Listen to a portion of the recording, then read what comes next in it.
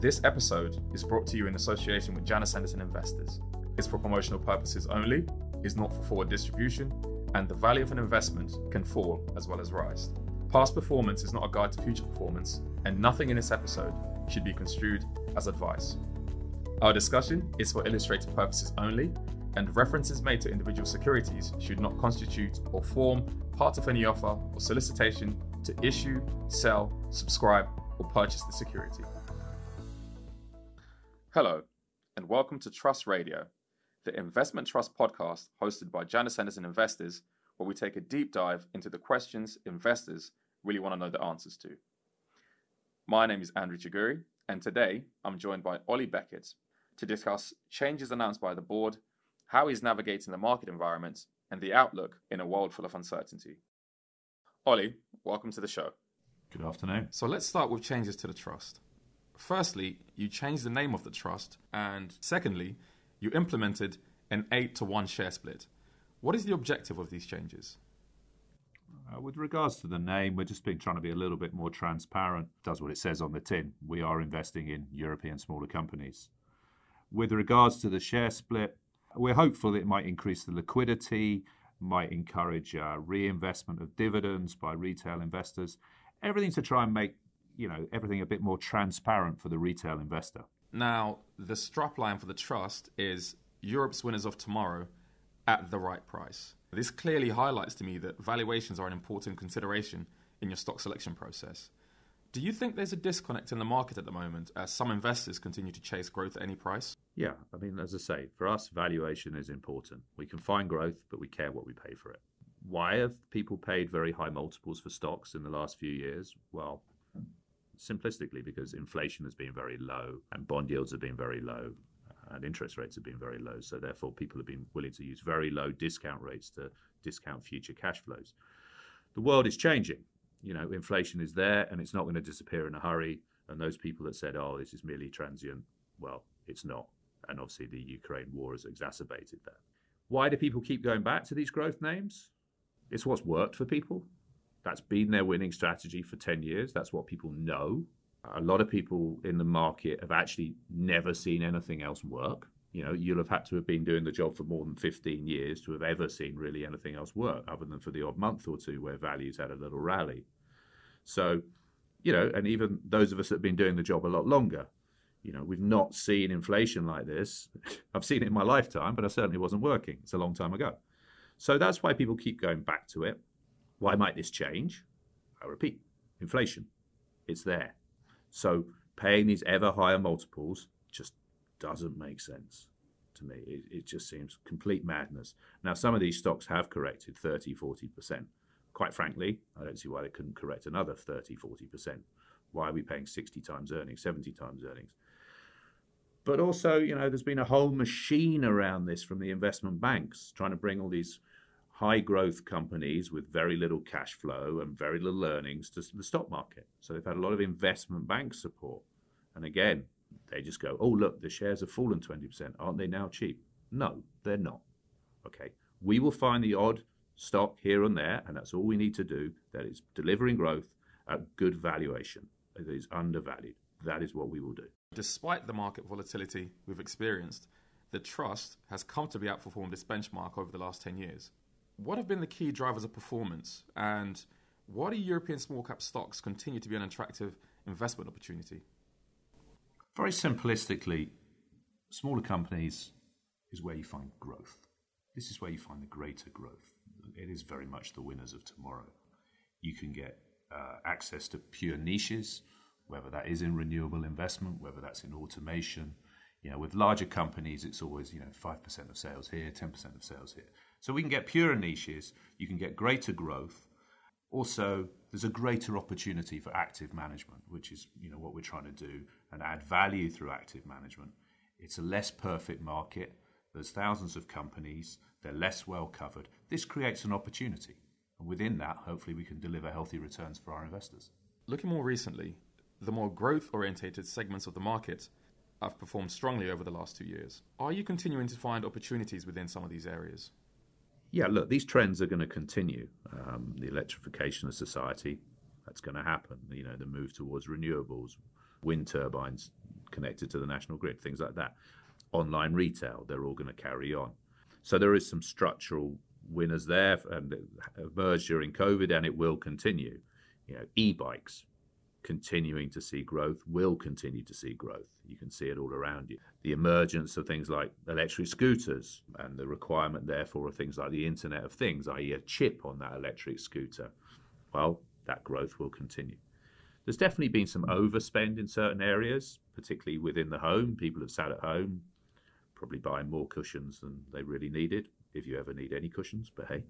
And other areas which suffered during COVID will come back. Travel sector would be a case in point. Be very hopeful that the travel sector will have a good year, particularly as people like Northern Europeans want to go and have some sunshine. So online travel agents like eDreams, they're seeing great orders as we head into the summer. So the trends will continue. There will be some slight nuance who will be the winners this year versus last year, and hopefully we can transition the portfolio towards those winners. But yeah, there's been a big acceleration in some of those trends. Following on from that sustainability theme, ESG is clearly an important part of today's focus and will continue to be for years to come.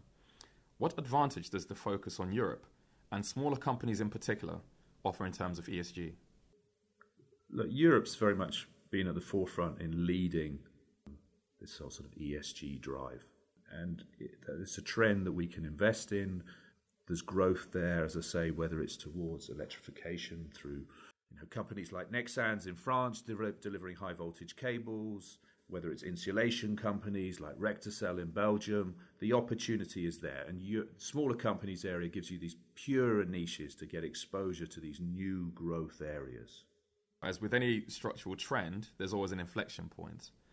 The Russia-Ukraine war has highlighted that the dependence on fossil fuels can be economically damaging and also lead to energy insecurity.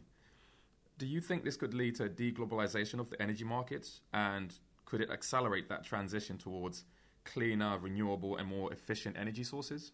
Well, the war's clearly led to the West very belatedly sort of worrying about who they're dependent on, clearly, and a lot of Europe was dependent very much on Russia. And now obviously there's, as I say, very belatedly a look for more energy independence, and maybe things that were being questioned, like gas, like liquefied natural gas, well, now they're being questioned less, and it's going to be, at the very least, a very important transition fuel.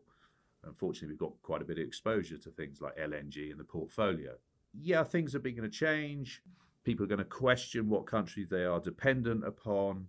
Their energy independence is important, and it's really focused the minds. And maybe the good thing, hopefully something good comes out of this war, and maybe it leads to greater unity in the West, greater unity in the European Union. That greater unity might lead to things like more consolidation in the banking sector, more rules across the European Union.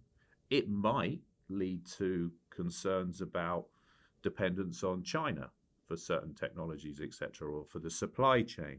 So it's creating change in a very sort of short period of time. That also creates opportunity for us from an investment perspective. And I say the prime example is probably LNG, where we're really well exposed. I think one of the key factors that this war has raised has the risk of stagflation, which was last seen in Europe in the 1970s. High inflation coupled with soaring energy prices or food prices, for example, will reduce disposable income. What is the likelihood that Europe is headed towards stagflation? Firstly, I'd say it's not inevitable. Obviously, stating the obvious, stagflation, high inflation and higher unemployment. Higher inflation does look inevitable, at least short term, for the next year or two. And where people thought it would be transitory and we'd be heading back towards 1-2%, well, we're not heading back towards 1-2% in a hurry. So there is going to be inflation, and that goes back to you got to care about valuation when you're looking at equities. A recession is far from inevitable, particularly if there could be a quicker resolution to this war, and a recession certainly isn't inevitable in places like the US, to be honest, because they have less dependence on, say, Russian energy. So I don't think we should assume there'll be a recession. There should be still some recovery post-COVID, hopefully. Equities will provide some insulation to inflation, much better than, say, bonds. And where it does come down to where would you like to put your money, and equity still looks relatively attractive.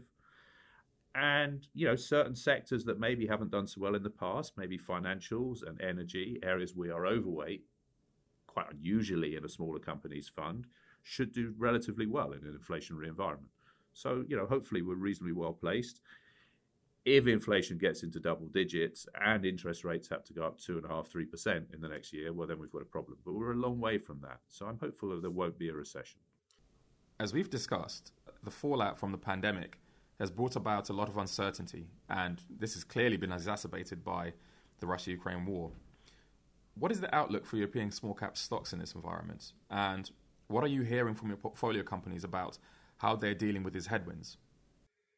Very mixed is probably the truth. I mean, look, there are supply chain issues out there. We were hopeful some of them can be resolved, and maybe around semiconductors, maybe some of them are, but new ones are emerging. The vast majority of wire harnesses for cars were made in Ukraine, and suddenly there's a shortage of them. So that's impacting the automotive sector. Against that, there's a huge demand for EV cars. We are seeing wage increases, more in the 2–3% mark. So it has created some uncertainty. Look, there's no getting away from that. As I say, hopefully a peace deal can be found in Ukraine. Then equities more generally should be a very attractive place to be. And for us, look, it's a vast universe out there. We can hopefully find companies that are relatively well shielded from inflation. And I'm confident we can definitely actually find companies which will deliver growth. But key to that is not overpaying for that growth. I keep repeating the point of going back to valuation mattering. We can find growth. We can find it at a reasonable price. We're going to have companies that deliver healthy dividends, which is a reflection on their strong balance sheets. So, yep, we do need a resolution within Ukraine. We don't want inflation to get out of control, double digit. We don't want interest rates to, again, get out of control, 2.5–3%. I don't think that's likely. So in the medium term, smaller companies are a good place to be. And you always have to remember, in the longer term, European smaller companies have always vastly outperformed their larger counterparts. Great. That's all we have time for today. Ollie, thanks for joining us. Thank you. And thank you for listening. If you enjoyed this podcast, please subscribe, rate, review, and share this with anyone you think will also find this interesting. If you want to learn more about investment trusts, we have a wealth of information available on our website, which you can find in the show notes. Important information, not for onward distribution. Before investing in an investment trust referred to in this podcast, you should satisfy yourself as to its suitability and the risks involved. You may wish to consult a financial advisor. This is a marketing communication. Please refer to the AIFMD disclosure document and the annual report of the AIF before making any final investment decisions. Past performance does not predict future returns. The value of an investment and the income from it can fall as well as rise, and you may not get back the amount you originally invested. Tax assumptions and reliefs depend upon an investor's particular circumstances and may change if those circumstances or the law change. Nothing in this podcast is intended to or should be construed as advice. This podcast is not a recommendation to sell or purchase any investment. It does not form part of any contract for the sale or purchase of any investment. We may record telephone calls for our mutual protection, to improve customer service, and for the regulatory record-keeping purposes. Issued in the UK by Janus Henderson Investors. Janus Henderson Investors is the name under which investment products and services are provided by Janus Henderson Investors International Limited.